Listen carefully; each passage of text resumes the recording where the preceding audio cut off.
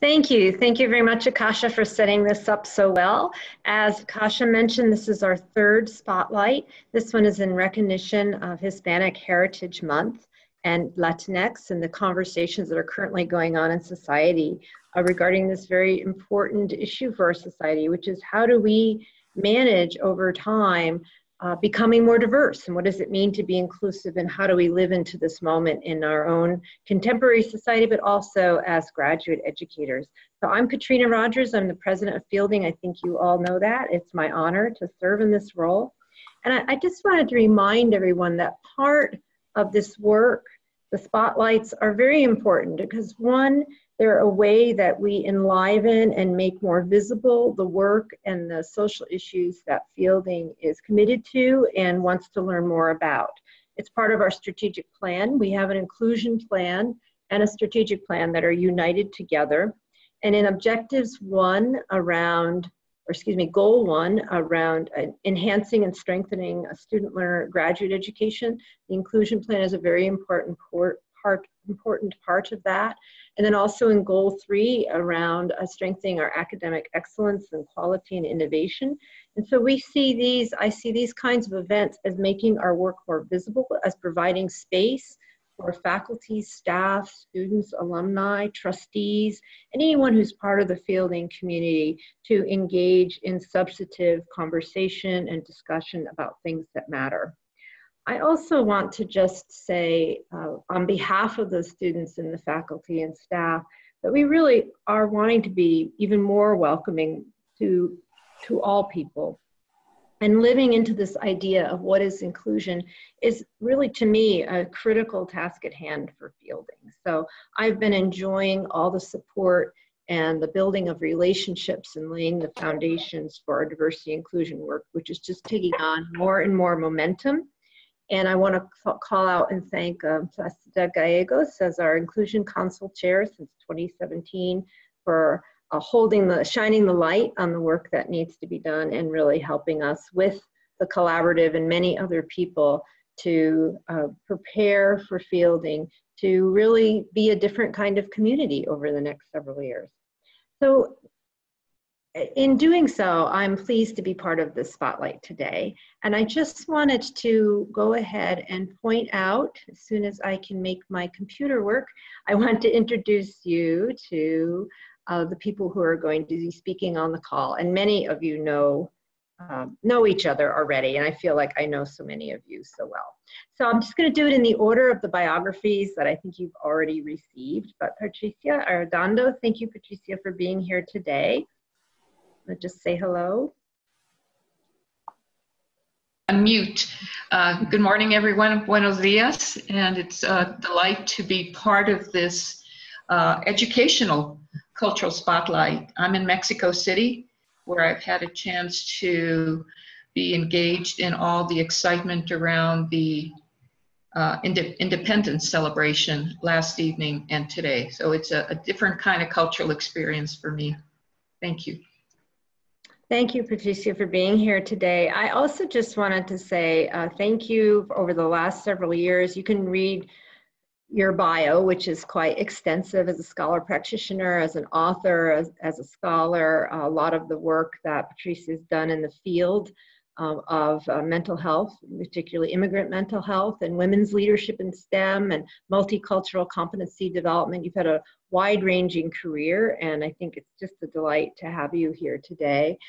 In addition, I also just want to thank you for the work that you continue to do for Fielding as well. You've really been participating in the life of our community, and I so appreciate that. So I also want to introduce Rosa Zubizarreta, who is a doctoral student at Fielding, but like many of our doctoral students, she has come from a long and varied background in a lot of areas, including systems and looking at catalysts for effective social action. Also an author, you can see in her bio, From Conflict to Creative Collaboration, a user's guide to dynamic facilitation. So Rosa, it seems like you're a perfect Fielding student and you've come to the right community because it's exactly the kind of work that we're interested in and curious about. So we want to see if, want to say hello? Thank you. Katrina. Thank you, Placida. Thank you, Akasha. Thank you, everybody who's been organizing this. I'm very happy to be here. Muy feliz de estar aquí con todos ustedes. And yeah, I'm looking forward to the program today. Great, great. Thanks for being here, Rosa. And then Tomas Leal, a fielding trustee who I've come to know in that role, most recently Senior Director of Global Inclusion at GlaxoSmithKline, or GSK, but also Tomas, just knowing, getting to know you the past few years, I've learned a lot about your work, and I know you've worked in university settings as well as in many companies, and always around your hearth and home, which has been diversity and inclusion. So say hello, Tomas.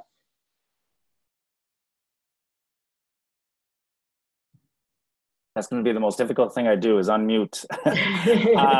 No, thank you. Thank you for inviting me to be part of the panel. This is really I believe, a very important conversation that I know most of us have started very early in our careers, in our journey. So I'm looking forward to it. Thank you. Thank you very much. Yeah, thank you. Thanks so much for being here. And then Sonia Tinoco is a graduate program advisor at Fielding, and I've gotten to know Sonia through her work as the vice chair of Fielding Staff Council and also now a member of the Inclusion Council. I also see her around the kitchen every week when I'm in town, and it's always a pleasure to have you on board as the staff. I think Sonia's particular perspective as a licensed MFD and her master's degree in clinical psychology, she brings that work into her own work at Fielding, and really appreciate having you with us today, Sonia. Good morning, everybody. Thank you, Katrina. I am really just super excited to be a part, to have the opportunity to be a part of this panel discussion. I know that I am a little bit younger than most of the panel, and so I bring a different perspective, but I, at the same time, feel that it's a valuable perspective, especially given our social climate at this time. And so I'm very, again, excited to be here and to discuss the movie and just bring some insight and excitement. So thank you for having me. Thank you, Sonia. It's a pleasure. And then Placida Gallegos, I wanted to introduce you last. Everyone knows who you are, of course, but I often think about how you and I were hired the same year at Fielding. I think you started a little bit before I did, and you've been a colleague in the faculty in human and organization development, and also a lot of the work that you've done, not just with graduate students, but also outside as an organization development consultant. I think you're bringing all of that experience to bear on your current role, and it's wonderful to see that. So I appreciate you being here today and always being just a solid leader in these spaces and more. And I'm going to turn it over to you after you say hello. Good. Thank you, Katrina. Did we miss Gloria? Yes, and I just posted her Gloria's Well, bio. yeah, well, I can introduce Gloria myself. Please. Because she, her work around, especially Latinas and coming into community colleges, especially community college leadership, and her wonderful dissertation, Si Se Puede, which is It Can Be Done, and how these women overcame so many barriers. And she's now even supervising graduate students and on the faculty at Grand Canyon, is that right? And welcome, Gloria, glad you could be with us. Welcome, Gloria. My apologies for not realizing you were on the panel. That's fine. Thank you. No problem. No problem. Yeah, I'm really honored to be part of this panel discussion today, and working at Grand Canyon with doctoral learners. It's an inspiration that I'm able to use my doctoral degree and help others achieve their dream as well. So thank you very much. Good. Thank you. Cool. Good. Okay. Well, so I just want to sort of frame up a bit of what we're talking about, and then we'll show the video, and then we'll come back in and hear from the rest of us, from everyone. But it just struck me that people, in terms of orientation, so the month is called Hispanic Awareness Month, and Hispanic, the term itself, has somewhat gone out of favor as being more conservative. And so it kind of represents historically kind of like my father would consider himself a Hispanic. So that meant more associated with the Spanish part in some ways than the mixed part. And so over the years, the names continue to change. And I think it's really an important part of any group that we get to name ourselves. It's kind of the ultimate empowerment that we get to decide what we're called. And because the times change, then the names change, and they will continue to change. And so people, you know, tend to kind of minimize that and say, oh, it's just political correctness. Why don't they just settle on something and stop all this? But to really understand that it's not an insignificant thing. Because the term Hispanic actually came out of the federal government. The Census Bureau decided we need a name to call all these very diverse people, and made up that name. So later on, as the, in particular, the Chicano movement here in the US, you know, evolved, they said, well, we don't want to be called something that the government named us. And it's his panic, not our panic, was kind of what used to be said. And so the term Latino became more of a self-naming, you know, this is what we call ourselves.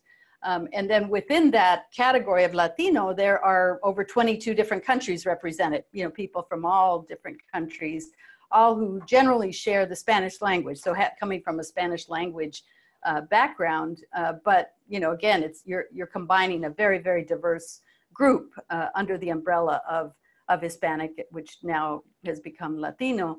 And so it's an important case of sort of looking at both and the similarities and their differences within the Latino community. And so we're both, I think there are some common denominators across all those people from all those 22 different countries.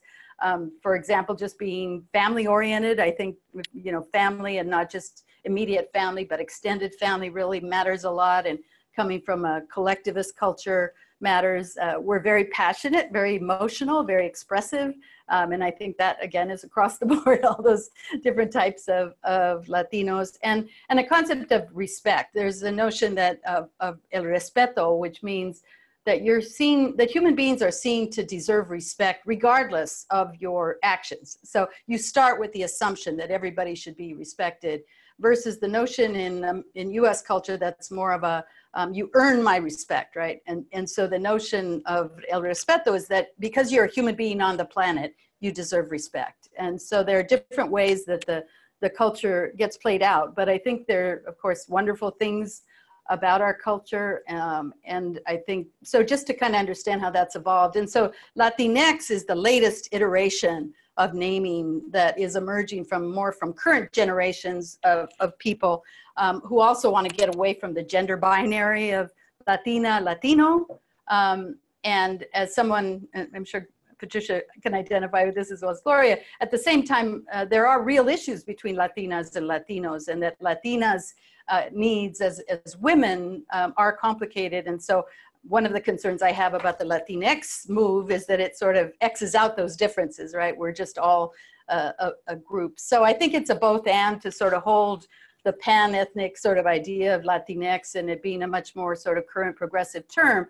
But at the same time, I think the importance of recognizing gender differences within that. And so it's all, I think to me, it's all sort of additive, you know, that we come to understand these issues, you know, as they evolve. And so in terms of this particular video that we're going to see, and it's called the Chicano Martyrs, and what I loved about it just personally is that my family and my ancestors came from the New Mexico, Colorado area, which was Mexico, and half the US was Mexico at one time, that most people don't understand. And so my ancestors have always been in that area. So we didn't immigrate from anywhere. We've been there for many hundreds of years. And so, so the idea of the Chicano movement kind of emerged from Mexican Americans in general across the country who wanted to have a more political statement that says, yes, we're Mexican American, but there's an activism orientation associated with that that is about empowering other, you know, other Latinos and other Chicanos. So the Chicano movement, which emerged late 60s, early 70s, was really an awakening for most of us, and many of us at least were in high school and college at that time. And so when I saw this particular movie, it is about a snapshot of the particular subpopulation among the Latino community that was northern New Mexico, southern Colorado in particular. And so since I grew up in that area, so it was very familiar to me. It was kind of like the place from which my particular strand of Latino identity came from. So I want to show that as kind of the importance of place, which I know that the others on the panel can speak to, because we grew up in different parts of the country with different sort of ethnic and different, you know, representations. We all share this umbrella, but I think have different associations, both to our Latino, Latinx identity, as well as our connection to the social movements of the time. And so after we watch the video, then, you know, we'll talk briefly about how we were connected to the movements of those times. And then what we see is kind of the contrast between then and now, you know, because I think there is a renewed activism, which for most of us is very exciting to see how activism is now re-emerging and just in time, given the kind of conservative repression that we've got going on nationally. So asking the panelists to sort of think about then and now, given what was going on then, what are some similarities, and then what are some differences that we notice as we pull that through. So, yeah, so with that, I would just say that, you know, literally when I saw this movie, it was like you could see me in the crowd there. I mean, it was like I was at those places with those people. And also some of my friends were some of the people that were killed as part of the repression that was going on and the police brutality and all the kinds of things that were happening at that time. And so it's very bittersweet to look back and see how far we've come and how far we haven't come, given, I think, the current anti-Latino, anti-immigrant sentiment here in the country. So one thing is a common pull-through that Latinos have been undervalued, underrepresented, and marginalized, and that continues to be the case, including at fielding. So I would say that. So let's go ahead and watch we're going to watch about a 12-minute clip of this, and then we'll have our conversation. Yes, and reminding everyone to put your video on mute. And for those of us who have joined us on the phone, please stay on. I mean, the narration is really good, and you'll be able to join in the experience as well as the discussion afterwards. Okay.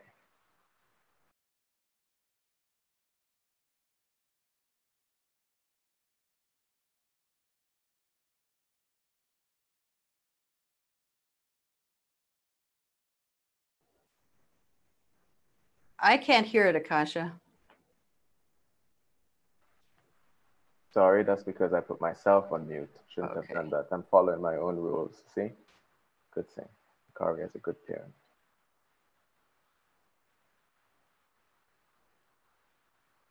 It is said in progressive, can you all hear it now? Revolutionary movements. Yes, good, thanks. The character of a movement by its martyrs. Let us die fighting in the barrio, in the jails, in the college campuses, in the fields, in the streets, for our raza. Let us all be organizers in every day of our lives. Chicano! Chicano! This is a commemoration for the fallen heroes that gave and gave and gave till it cost them their lives. They are not dead. They are here in every one of you. Everyone here is Ricardo. Everyone here is one of the seas. The intense repression faced by mass movements for social justice, such as the Chicano movement of the 1960s and 70s, led to the imprisonment and death of activists. Some of these courageous sacrifices are well known. Less well known are the martyrs of the Chicano movement. 40 years after 9 young Chicano activists were martyred in Colorado, over 600 people gathered for a historic event in Denver to commemorate their legacy. What would Los Seis de Boulder and these other young people that died, what would their lives have been like? What contributions could they have made had they lived? The contradictions in the society during the time of the Vietnam War reached a peak, and that is right when these killings happened.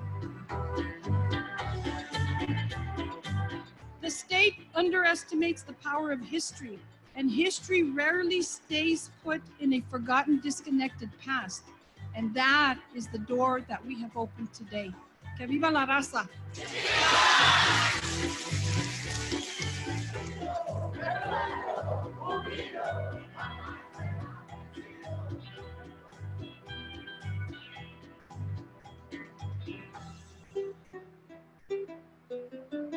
In thinking about the experiences that led up to the Chicano movement in the 1960s, the evolution of popular struggle, political struggle, I think the communities were in search of identity.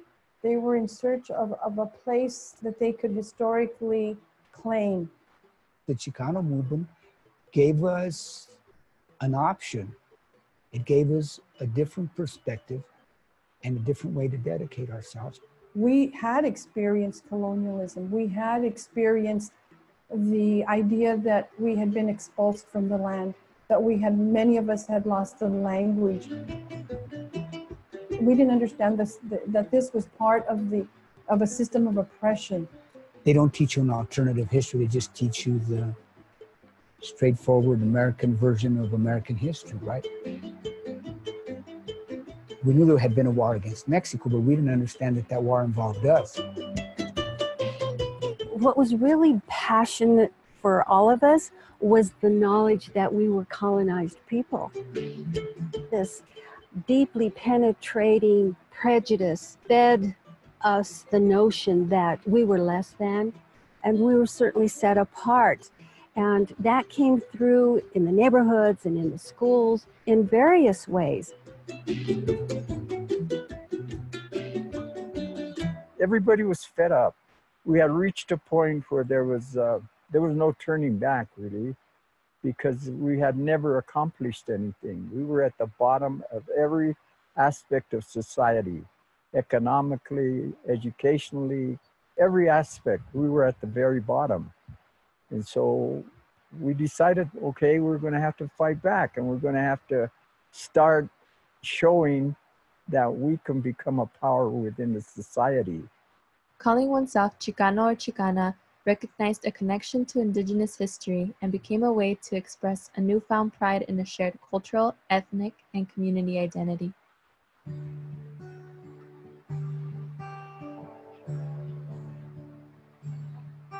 You know, my roots are in northern New Mexico, and in northern New Mexico, there has always been in my lifetime talk about land and talk about what happened.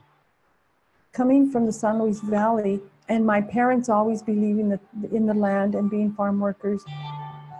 My grandfather used to always start every story with "Cuando la tierra era de nosotros," when this land was our land.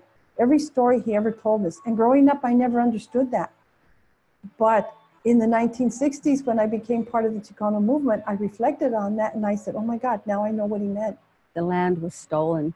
We are, as Chicanos, we recognize that we have been on this land for hundreds of years. The Spanish came and conquered the natives.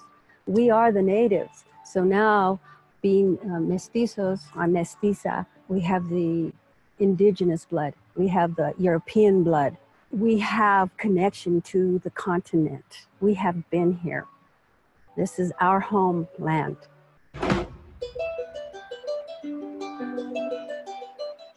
And we began to search for our ancestors and who were they? And that led us back to the indigenous periods, the indigenous times of Mexico. People had been living in what today is called Central America, Mexico, and the Southwest for thousands of years before European conquest. Indigenous peoples created highly organized civilizations such as the Olmec, Maya, Toltec, Aztec, and Teotihuacan that had robust systems of trade, artistic production, architecture, agriculture, as well as writing systems and calendars. So to have someone now come forward and say, you're indigenous, you are descendants of great people, the Mexica tribes, that was incredible. And it gave us pride for the first time. That was what was so burning. And that's what gave the movement, if you will, the personality or the identity that it had. And we were indignant. We were pissed off that we were lied to, cheated out of our lands, that our families had gone through so much prejudice. We were angry, damn it, and we were going to go to the university and get our educations and go back and make a change. That's what we were there for. And that's what held us all together. And then in that process, we studied and organized and studied and organized. Our hard reality is that standing against injustice in the schools, in the fields, the courts, and the streets do not come without sacrifice. And for those who made the greatest sacrifices, those imprisoned, terrorized or killed, we will always remember that the advancement of our people was because of you. And there were a lot of formations in the Chicano movement. The Chicano movement wasn't monolithic. There were a lot of different formations in it. Pierina, on the land question in New Mexico, Cesar Chavez and the unionizing of the campesinos in California, and a little later on, the development of Raza Unida, Jose Angel Gutierrez, and all these people. In northern Colorado, you had brown berets, black berets that began to say, we have been expulsed from high schools. The push-out rate was probably 60 to 68%. And these kids started saying, we want to be responsible for the kinds of education that we think should be taught. We need to have our history taught, our culture taught. And so there was this activism across the Southwest for Chicano studies, for Mexican American studies. In Colorado, you had the Crusade for Justice, and they built an urban movement, a youth movement that was based on the social conditions of what was going on in the Chicano communities in Denver. Emulating a lot of our movement after the Black Panthers and the Black Liberation Movement. And that's how we started dealing with the questions of the schools and dealing with the question of inequalities in all aspects of society and trying to develop a consciousness. I really understood the Black Liberation Movement, the Native American movement, the Puerto Rican independence movement, and all the world, that it was a worldwide movement. It wasn't just us. Speak with purpose. For you have a mouth full of arrows. You have the spine of a volcano. You are my Cuauhtémoc. You are my Anacaona with a spear in hand, a rose for a tongue. This is how you defend our loved ones. You are the Pope. Born out of the ashes of the Tenochtitlan, so spit fire, right fire, for it has been said that the dry grass will set fire to the whole forest, so beat the drum in your throat, put flames at my feet, and I will follow behind.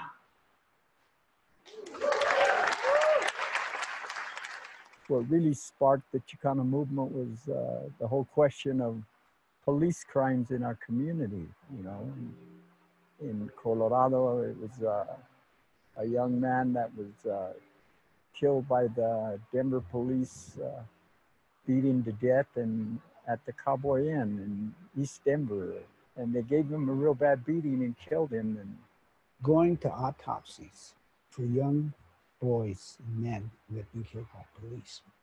I hated autopsy. It was always the same result, because the first one who got the official autopsy was the police, and then we'd get second by the time we'd, I mean, I'd see the, you know, they cut them up, cut the breastbone and pull out the guts and cut from the back of the head, and I just, I got sick and tired of going to autopsies, and it didn't matter, the kid was dead. Got killed by a cop. There was no, with that, there was no doubt. Shortly thereafter, they killed another young man in West Denver. They attributed his death to the fact that he had an unusually thin skull. And they crushed his skull with the clubs when they beat him. So those are the things that inspired us and kind of woke us up to say, well, what the heck is going on? Who's going to do something about this? And it was an occurrence that was happening not only in Colorado, but in California and Texas and New Mexico and Arizona, wherever we were. That's what sparked us in Colorado, and that's where we started. And we started, I guess, in a sense, to fight back. They say that those who die in the struggle for other people live on forever in the immortality of their lives. The song is called Broken Hopes. Many times in life it seems happiness really be. My brother Junior was a young man that was killed in a shootout with the Denver Police Department in 1973. We believe it was a direct response to his leadership and his activism with the Crusade for Justice at that time. The Crusade for Justice rose to national prominence in the late 1960s and 70s as a result of their work in Chicano communities confronting police brutality, opposing the war in Vietnam and cultivating youth empowerment. The crusade created numerous institutions, including a community school called Escuela Tlatelolco, and also developed housing for teachers and organizers. My brother Junior, he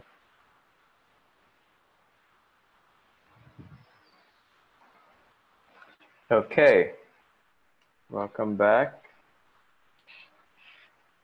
Yeah, wow. So, yes.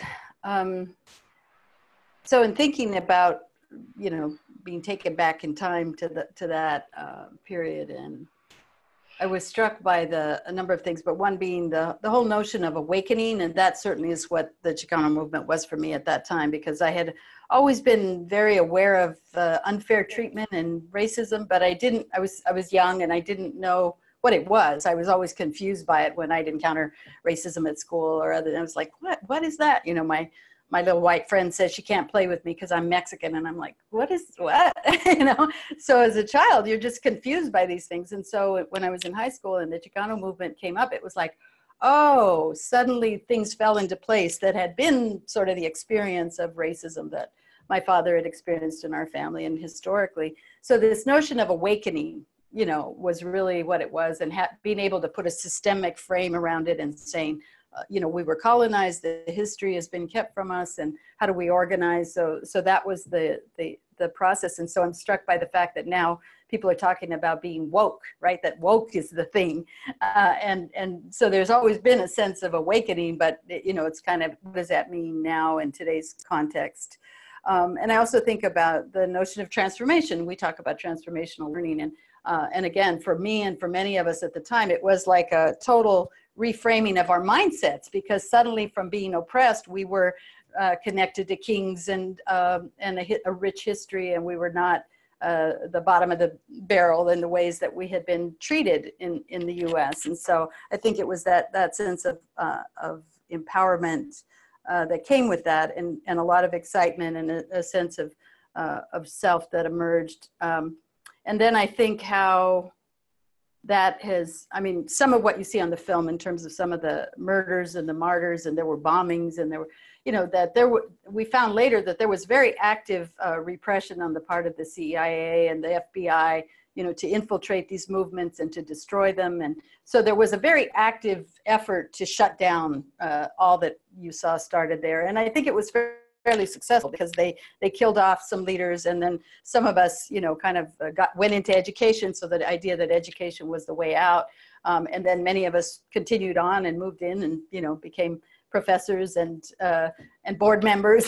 So we have moved into positions of relative power and authority. And yet many of the issues are still there. And so we're not necessarily marching on the streets, because hopefully we're more at the table and willing to make, you know, contributions, but many of the issues have not changed. So I'll start with that, and want to invite in others. I wanted to hear see if Sonia wanted to go next to kind of represent the other end of the spectrum of our diversity, given that Sonia wasn't alive when this happened, but it still touched her a lot. So welcome, Sonia. Thank you. Yeah, it's interesting because, as you say, you know, I wasn't alive during this time, but I feel that it was such a powerful movement and really helped to, I think, develop and influence who my father was. And ultimately, I was raised by him. He was a single dad. And so really was able to influence me and my passion for wanting to make a difference in the world, wanting to make a difference for, you know, a movement of the people. That's one of the things I kind of always remember. I remember growing up with the Union flag, you know, Cesar Chavez, that movement, that flag was in our garage. So coming in, you know, every day seeing that. My dad was also very much, I know that different but similar, very much influenced by Bob Marley and his movement, you know, One Love. And so it's really amazing to me, you know, after watching this, I often I put myself in that place and at that time. And, you know, how would it have been for me? How was it for my father? How was it for my grandfather, who came to the United States as a bracero, you know, and the struggle and the fight. And as you said, you know, the movement, there's been a lot of, I think, change and a lot of progress. However, I think that there's still so much more to be done. And I loved how you talked about, you know, we're not on the streets marching, but we're at the table. And I think that that's so powerful in terms of how do we move forward and creating a future that is brighter and will provide ultimately greater opportunity for my generation, for my siblings who are younger, and for my future generation, for my children, for my grandchildren. And so that's for me, when I was watching this movie, there were so many emotions that came up for me. There was feelings of disgust, like, you know, why is this not spoken? Why are we not taught our future, our history, excuse me?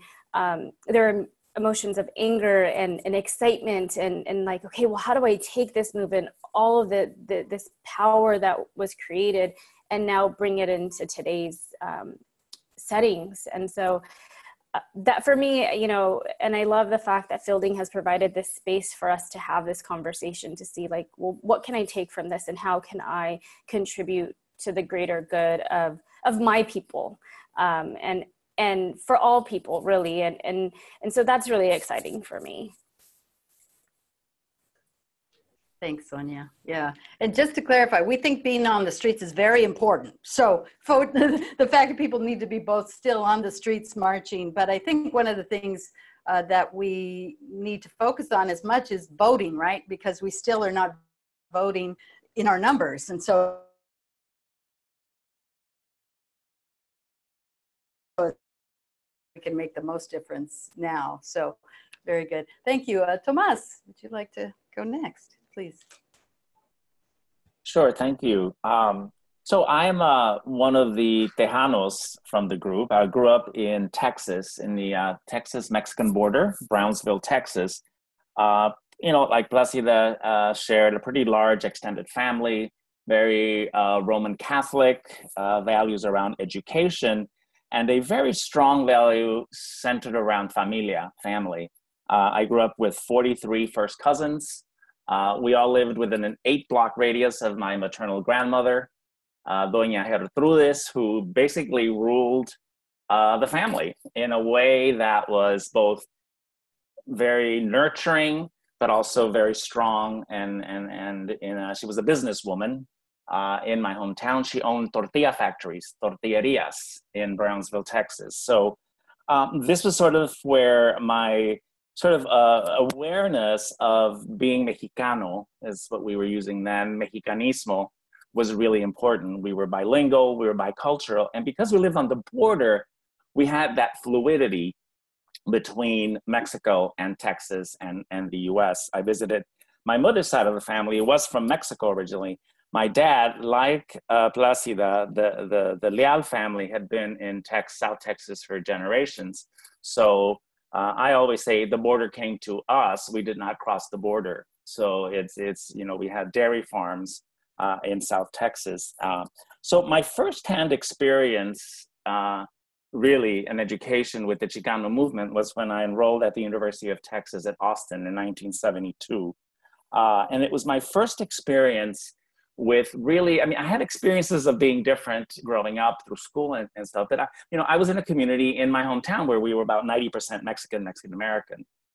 So going to UT Austin, one of the things that I remember, two things I remember very quickly was I was in my dorm room. I had a roommate. I had my memo board on the dorm room, and I remember coming home from class one day, and written on my memo board was "Spick, go home." I didn't even know what spick meant at that time. So I called my dad. I was like, Dad, what does spick mean? And he was like, why? And when I relayed the story, it took everything in my power to convince him not to come up and get me and bring me back home. Because he was just really disturbed, of course, that this was written on my board. A second, and we saw it in the film, a second incident was with a bunch of friends. We went to a smaller city around Austin that's more German heritage. And on the door of the restaurant was a sign that said, please, no dogs and no Mexicans. And when I said to my friends, who were mostly white because it was my dorm mates, I said, well, I can't go in there. And they said, why not? I was, what, 18 at the time. I can't go in there. I'm Mexican. They said, oh, they're not talking about you. They're talking about all those migrant families that bring 10, 12 kids and they leave a mess. And I'm like, well, you're actually talking about my mother's side of the family who migrated from Mexico to Dallas, Texas as migrant workers in the communities around Dallas. So those are the first things that sort of awakened me to this movement that we were calling the Chicano movement. I was, real quickly, I was involved in the Mexican American Youth Organization, which was, I think, the precursor to MECHA, the Movimiento Estudiantil Chicano de Aztlán, very active in that organization. But the group that really enlightened me and really was extremely fulfilling, and I felt a real part of the movement, was Teatro Chicano.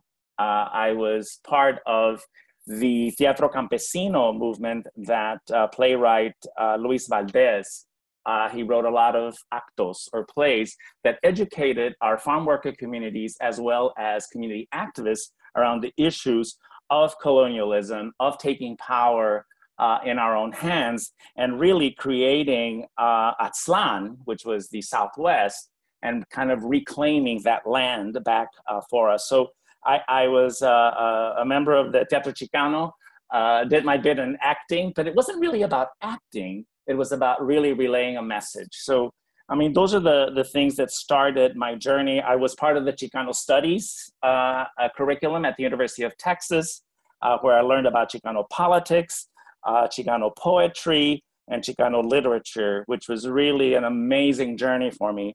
And it started my journey in the inclusion, equity, and diversity work and social justice work that I've been involved in since then. As Katrina mentioned, not only in higher education, where I spent a few years in student affairs, student life, and student development, but also in the private sector and in the nonprofit sector. It has really, I think, catapulted me into the work that I do, that I'm so passionate about, and that it really was, again, yes, being out on the street is important, but also at the table and really creating those very important dialogues around, what is this all about, and how are we going to create change in a meaningful way, in a way that's productive. So I'll stop there. Don't want to take too much time, but thank you though. Yeah, and I think your point that how, and the film demonstrates it, but how much going to university was so much a part of the movement. It was very much focused on students and student activism. And so the fact that now as part of fielding, right, we're also as education is a doorway through, and a doorway, which I'm sure all of our families said, get an education, that's the way. And here we are, wherever we are. Thank you, Tomas. Thank you. Gloria, you want to go ahead and check in? Dr. Gutierrez. Okay, I was trying to unmute myself. My journey was a little different, as my grandparents all came from Mexico and were migrant farm workers. And then my father was very, very interested in being assimilated into the American culture. And so he was almost in denial of being Mexican. And so as a child, I had an experience similar to yours, Placida, where I was in elementary school and all of a sudden someone came up to me, pulled my hair and called me a dirty Mexican. I went home to my mom and I said, well, what's a Mexican and why am I dirty? Because I had no idea what that meant. And so that was the first time. I think I was 6 years old at the time. So that's the first time that somebody, called out to me that I was different. And then I started noticing color difference, and so I started becoming aware of that. And it wasn't until when the Chicano movement was happening, I was very, very young, and in retrospect, I can see, my father was working so hard at assimilating that when we were in family gatherings, most of my family, I grew up in Riverside, California. So when my mom and dad and my dad both had large families. So family gatherings in California, there was a lot of discussion about familia, and my dad was always saying, you know, if you want to claim Mexico, you go back to Mexico, but we're Americans, so blah, blah, blah. So he was really, in many respects, trying to be white and be assimilated because that's what he thought you needed to do. Where other relatives felt like, no, you can maintain your Latino heritage and your Mexican-American heritage and be proud of that as well. So I remember those conversations now, and I think just as a child, you tend to go follow your parents' example. And it really wasn't until I was an undergraduate and started taking Mexican folk dance, and I started seeing the beauty of my own heritage, and then started studying Aztec thought and culture, that I really gained an appreciation. It's like, oh, there is something beautiful about my own Mexican heritage. And then actually coming to Fielding and really dealing with some beautiful thoughts and grappling with, you know, being, you know, a Latina and being Mexican and understanding this colonialism concept and recognizing what I had lived through and then reflecting back, that I recognize what my father was doing was trying to survive and make sure that we all survived in this society. So what I had been ashamed of most of my life, really, I have come to recognize is really something to take pride in. So, and then also marrying a Latino from New Mexico, as Placida is, understanding that all of these, California, New Mexico, you know, the border, they didn't cross the border crossed them. And this whole concept of being colonized is huge. And then there's so much in our heritage to be proud of, as mestizos, mestizas, and the research I've done. And then, you know, as Chicanos, Chicanas, wanting to learn our own history and being deprived of that has been a huge, disservice to our children and to all of us. And I think a companion video, Placida, to this one is the Precious Knowledge video that we shared at Fielding. I think that's a good follow-up to this one, because it does talk about that, you know, sharing of the history that, you know, Chicanos need, you know, the kids need, and that they tried to do here in Arizona. And I think Anna's familiar with it, and some other people on this call are also familiar with that movement here in Arizona. So, and in my work, I want to do more, but I know that even in my work at the university, I'm a role model. You know, when students see me in the front of the classroom, they thought, oh my gosh, you're the first Latino professor I've met.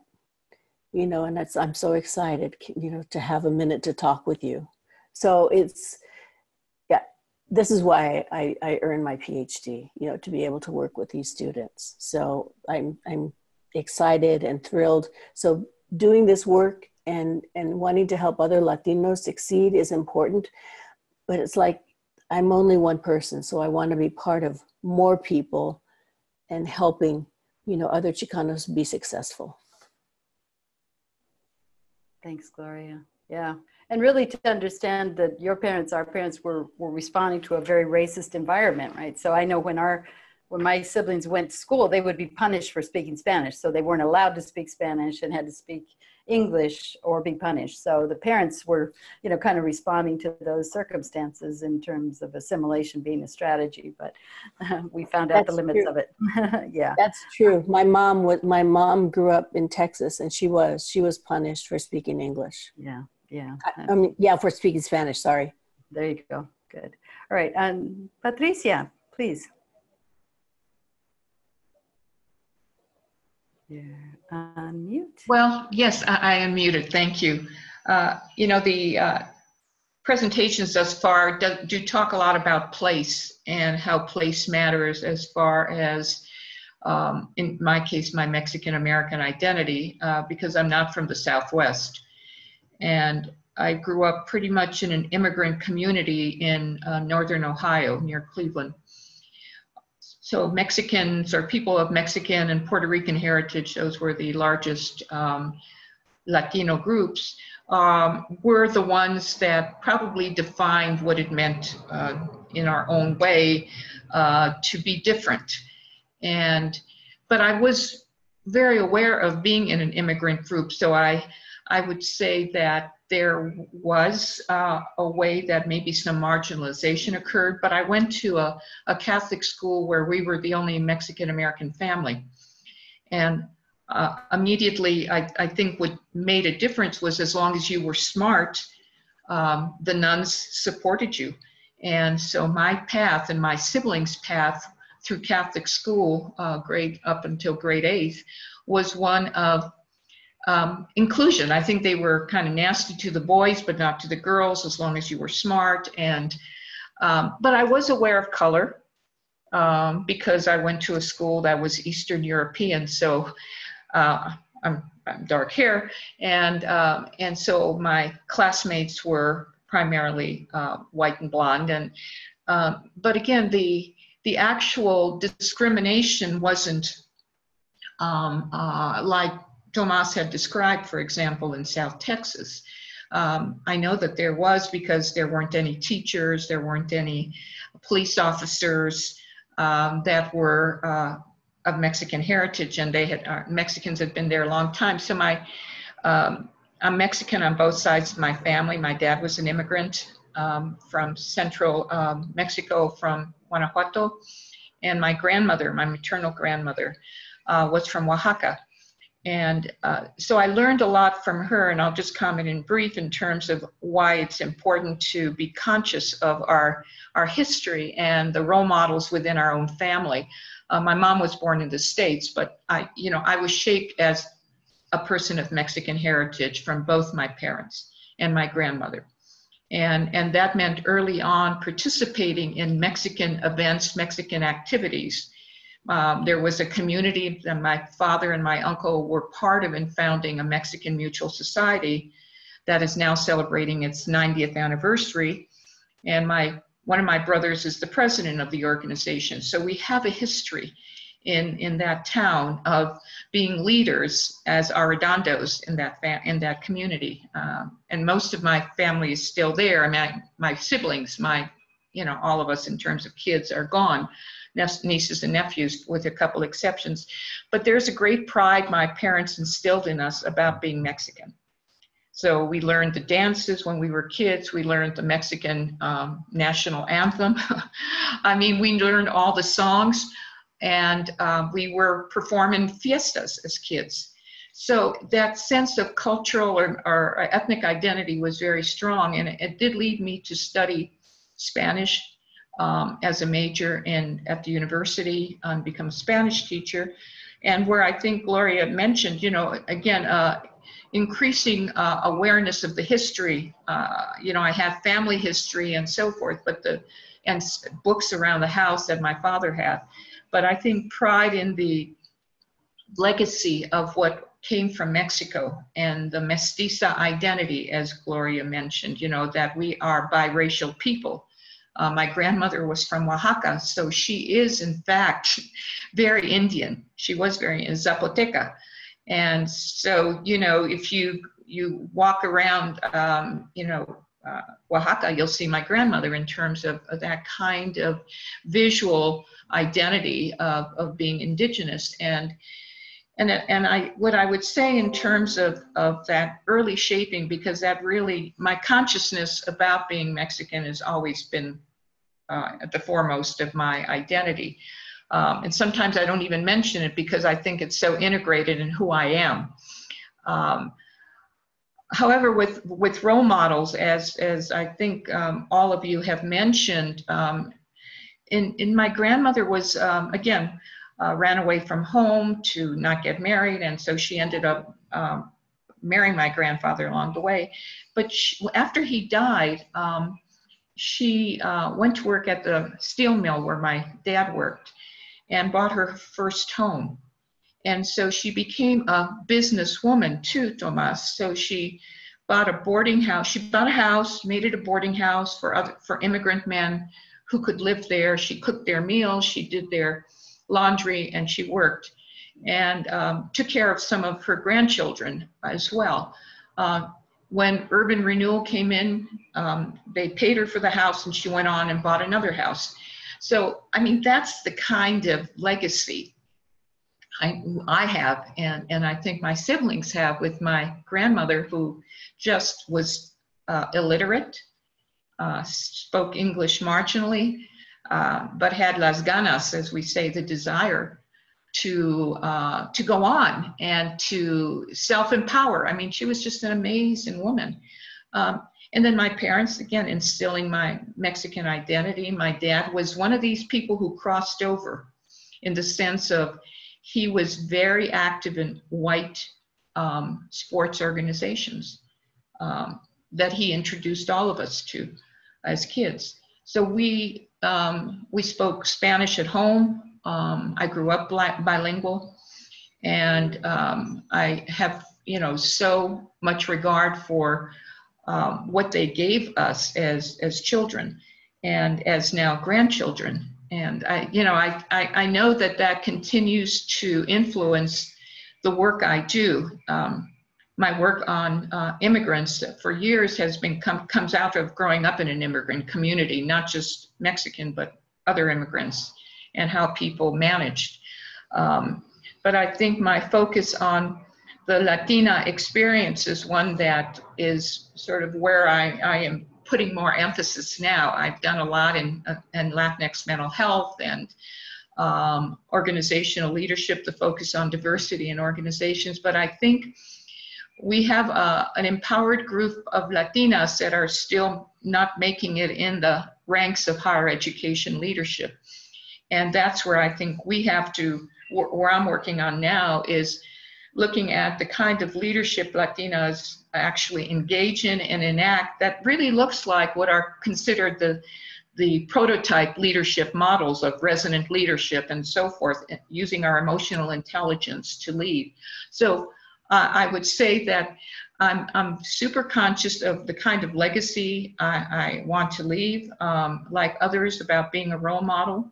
I spoke to a clinical, fielding clinical student last week who said she looked me up, okay? And I met her at APA, but she looked me up in terms of my bio, and she said she had never met someone like me, just like people have told Gloria.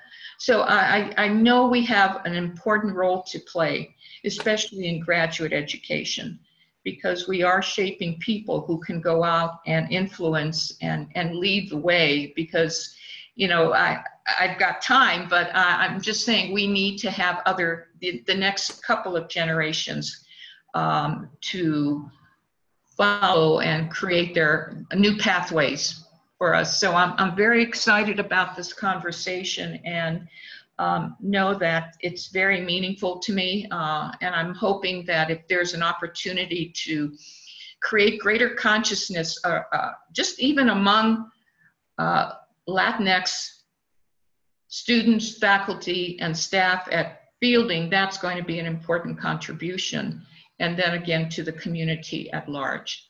So one last thing, as I said, I'm in Mexico City, and I've never been here for the celebration of Independence Day. And I'm just very awed by the enormous energy around independence here. And I mean, I'm born in the States, grew up in the States, and you know, we have the 4th of July parades and so forth. This is kind of a scale that I've never seen. And so talking about a military parade that I witnessed this morning, I tell you, nothing like it I've ever seen in the States. So, and I don't think we will. It's just different. So I'm very honored and to be part of this work. Thank you. Gracias. Thanks, Patricia. And as we know, we need 2 hours or 2 days for this conversation. So I'm aware of the shortness of time, and yet we still want to make sure and get everybody in. So please, Rosa. Yes, thank you so much, Placida. I really appreciate many of the themes that have come up, even just the Latinx, Latino, Latina, Chicano people connecting here at Fielding. That feels like new and powerful and good, and I'm really looking forward to the ripple effects also outward. I'm not Mexican, so just want to acknowledge that. I was born in Peru in South America. My father is Peruano, and my mother is Cuban, and they met in Spain, and I came to the States with them when I was 8. So I'm an immigrant, even though I had the privilege of coming here with a visa and applying for green cards and getting green cards and all that. So I'm really aware that the situation of people who come here as immigrants is often much more challenging. At the same time, I also had very, very similar experiences of having, a little girl come up to me and tell me that she had been told that she couldn't play with me. And we were the only Spanish-speaking family in a very white suburb in Atlanta at the time. And it was not yet an international multiracial city at that point, the way it is now. So it was some pretty strong experiences of exclusion. And I went through being a high school kid and wanting to assimilate and having my mom fight really hard to have us speak Spanish at home, because she had gotten very involved with bilingual education from the beginning. And so along those lines, people are talking about the Chicano movement and the emphasis on education and all that. And that just made me think of how, 1968, Title VII was passed, which allowed for bilingual education in this country. And in 1974, Lau versus Nichols was a Supreme Court case that actually involved Chinese kids who the Supreme Court determined were not getting an equal educational opportunity because they were not being taught in a language that they could understand. And so my mom had gotten very involved in bilingual education, and I ended up being a bilingual classroom teacher in California for 4 years. But then, eventually I had already started to become very interested in finding my own path and in starting to work with org change and all that. But, we had Proposition 227 in 1998, which outlawed, so there's these pendulum swings, which outlawed bilingual programs in California. That was followed by other types of similar efforts in Arizona and in Massachusetts, where for a time there was English only. And then, almost 20 years after, 2016, we have Proposition 58 passed in California again. And so kind of the theme of then and now, I think part of what's happened is that there are a lot more people of Latino background in California now, both people whose families have been there since forever, since it was part of Mexico instead of being part of the US, and also the people who keep coming. And one of the things I wanted to say, I really appreciated the list, Placida, at the beginning of the things that we have in common, family and being part of collectivist cultures and expressiveness and respect. And I wanted to add one more thing to it, because I think that whether we are Chicanos here in the States whose land was taken, and the border crossed you didn't cross the borders, or people who continue to immigrate, not just from Mexico, but from Central America, Nicaragua, and El Salvador, and Guatemala, and then lots of Latin American countries as well. I taught for 4 years in San Francisco at Mission Education Center, which was a school for newcomer kids who had just arrived to this country from all over the place. And we did a lot of teaching in Spanish so that kids would not fall behind in their academics while they were giving a fair chance to learn English. Well, I think that one thing that we have in common is this awareness of the US as an imperialist country, right? Because people in Latin America have experienced the effects of that in many ways. And so there's that sense of, political awareness that, capitalism is not a good thing for everyone. And I think that's really huge. And in terms of the indigenous connection, I feel very, very, very moved by the awakening that's been happening in Latin America. I was a volunteer for 4 years at SAIC, the South and Mesoamerican Indian Information Center in Oakland, and we did a lot of translations about indigenous people's struggles in Latin America and Mesoamerica. And my sense is that this is something that's becoming more and more and more important as we realize the destructiveness of the civilization that we live in, and the importance of ancestrals' ways, and the importance of connection with the earth. And so I really see all of us who are mestizos. I just did my 23andMe. I have 20% indigenous in me. It's. I think we have a role in helping place indigenous cultures at the center, and being bridge people between the civilized West, quote unquote, and the cultures that have, fought so hard for their own survival and preservation of their language and traditions and land and all that. So I think it's a huge calling and a huge opportunity to do a lot of good stuff, and delighted to be part of this. Thank you so much. Thanks, Rosa.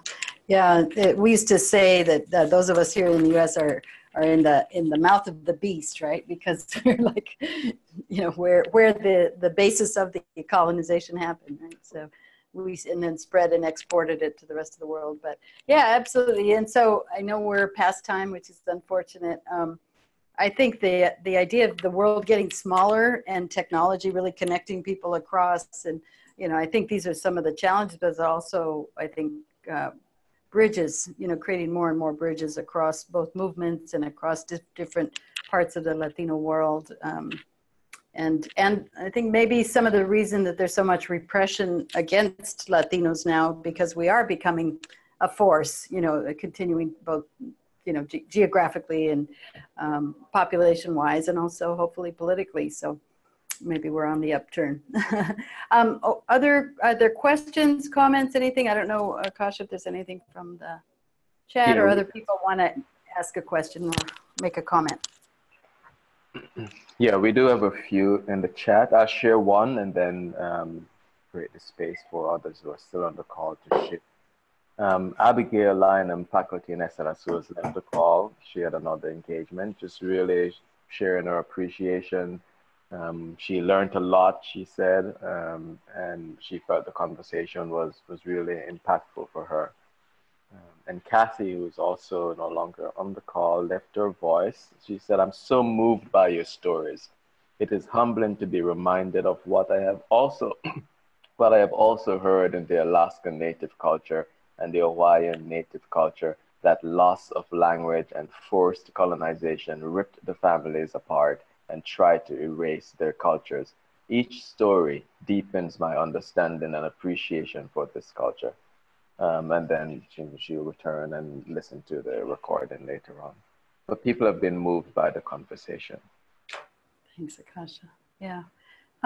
Others, any of you that want to have a closing thought, so that we can go ahead and let people have the rest of their weekend. So any of the panelists or anyone? I just thought of some, I know when we saw the video that we were reflecting back on the Chicano movement, and perhaps today, because it was, a range of people, a lot of young people. And what I was thinking about is the highest going college student population right now are people of LatinX heritage, percentage-wise, okay? And when I think about social justice activism that I see going on college campuses and nationally in political settings, I do see Latinx voices, Latinx spaces. I think about the young woman from Parkland, that school who is a survivor. She doesn't say she's Latina, maybe she does, maybe she doesn't, but clearly she expresses that identity. And she's been criticized and attacked because of being a Latina. So. Right. Okay. So there. Okay. Then you think about Beto O'Rourke down in Texas, and so there's this generation of younger people running for political office. The guys from San Antonio, Julian Castro and his brother, and then the women from New York City, Ocasio. Yeah, Ocasio, and there's another young woman who's running too. So I just think that their education is really the mediator, I would say, for these younger generations getting into the activism in a way that's, you could say it's mainstream, but that's what you have to do in order to even have a bigger seat at the table. That's right. My thoughts. Thanks. Yeah, absolutely. Yeah. Yeah, I read a commentary that Anita put in the Zoom chat as well. Just thanking everyone, Field and Familia, for sharing our personal stories and raising the systemic questions of initial awakenings, 2, the importance of place and location, and 3, reclaiming our history, and 4, transforming the narrative. Yeah. I mean, I think for me, it raises questions of, given that we have such short time and this is a pretty wonderful conversation, how do we continue the conversation? Because it's, of course, we have an intersectional frame and we care about, a wide range of differences. And at the same time, this issue in particular needs attention and this conversation needs to continue. But yeah. I think Tom made a good comment in the chat window about joining efforts in our communities, and I think it's also points to something that I think I sense internally, and that is, it's wonderful to have conversations, but it's also, I think, moving to action. And it was mentioned by someone in this dialogue about, like, let's get people turned out to vote. And it's like not voting for anything specifically, but getting our voices heard in the ballot box, because we have the numbers, but we need to make sure young people particularly take the next steps to make sure their voices are heard, because an apathy, is something we can't afford. That's We just can't afford it. So. Good. Well, let's, in spirit of that, let's have Sonia, our youngest member, take us out. Go ahead and make your last comment and we'll go ahead and wrap. Thank you. One of the things that I reflect on, and one of the questions I think for me that has kind of been stirring in my mind, is how do we give back what has been taken? And I think that question was addressed in the movie. And one of the things that I was really moved by was that, we had, I can't remember who it was in the movie, but they mentioned that there's a lot of struggle. There's been a lot of struggle and a lot of progress, but we have so much more to struggle for. And that is, to me, very encouraging as I look to the future and trying to give back and find our voice. How do we give back what's been taken? And one of the things that comes to mind is reclaiming our history. And I think that's one of the themes that's been talked about today, reclaiming our history, owning our identity. And in owning our identity, we gain strength and we gain power, and in owning who we are, then nobody can take that from us. And so, my hope moving forward is, how can we all come together in a united way to move our initiatives forward, not just Latinos and Latinas, but Blacks and whites. How do we create a community? And I think that's one of the things that's not happening so much in full force across our nation, is that there's so much segregation, there's so much racism, but how do we then come together as one people? We are humans at the end of the day, and how do we move past looking at people less than? So I'm excited. I'm excited to be a part of Fielding, who has really is in a position to move these initiatives forward. I'm honored to be on this call today, to be a part of the Inclusion Council and the amazing work that's being done there. Fielding, you know, now in the process of hiring a chief diversity officer, and really, I think being able to be in a position to leverage this energy. And so. Absolutely. Thanks. Yeah. And it is. I mean, we all know that the Latino representation and population within Fielding is seriously under-leveraged, underutilized, because we know it's a growing population, but how does Fielding become a leader in this space? And I think we're not there now. So I think the question that I think is the call overall is, how do we hold the tension between appreciating the progress that's been made in our own movements, and how far there is to come, and the place of valid criticism, and the place of activism, and the place of anger. You know, I mean, I think there was a strain of anger back then that I think was justified. And I think in some ways that's also a part of where we are now, you know, because these issues, you can't stand in the face of injustice and just be neutral about it, right? So I think that we have to hold all those tensions. So. But thanks so much. What a wonderful conversation. Let's think about ways to continue it. And any closing comments or thoughts? Yeah. Thank you, Katrina. Yeah, this is just Katrina. I just wanted to say again how much I wanted to echo what others have said about the stories. Thank you for sharing pieces of yourselves and your personal experiences as a way to help others understand the broader socio-political context. And I love the direction of the conversation where we're ending up with Gloria and Sonia and others to really, and Patricia just said it on the chat as well. What can we be doing? What can I and we as allies be doing to work in our backyards to help get out the vote, to set a context, to fight against racism, not just regarding LatinX, but all, and I think it's all part of the rich tapestry that is America, and I think we have to confront it in order to change. It always reminds me of Gandhi's point that you want to change the world, you have to start with yourself, right? And there's a lot of work to do here and now in every community that we're in. So thank you all, panelists and participants.